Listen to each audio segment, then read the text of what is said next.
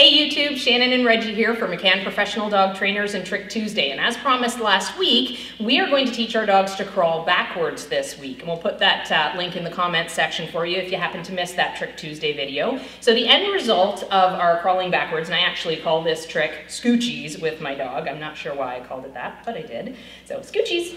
Scoochies, scoochies. Good boy. So he crawls backwards, makes funny little noises, usually lie down when he does, but that's okay.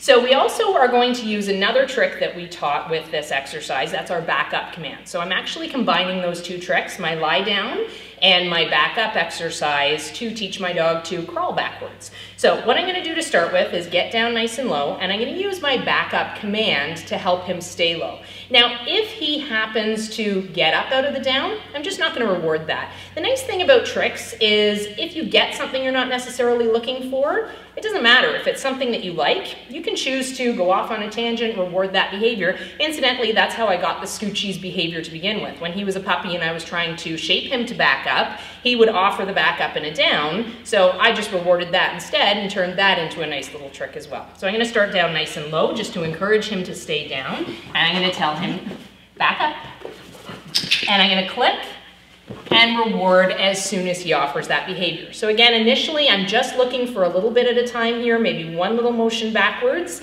I'm going to click and reward that, and if he gets up, I'm just going to ignore that behavior. No corrections on tricks or anything like that. We're keeping it nice and fun and easy. Back up.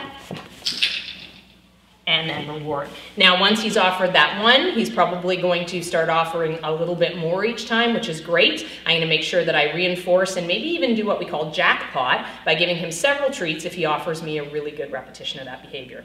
All right, that's it for this Trick Tuesday. Make sure you subscribe to our channel, and please go to our website at mccanndogs.com to sign up for our newsletter, McNews. It comes out once a month. Bye for now. Okay, buddy. He's a good boy.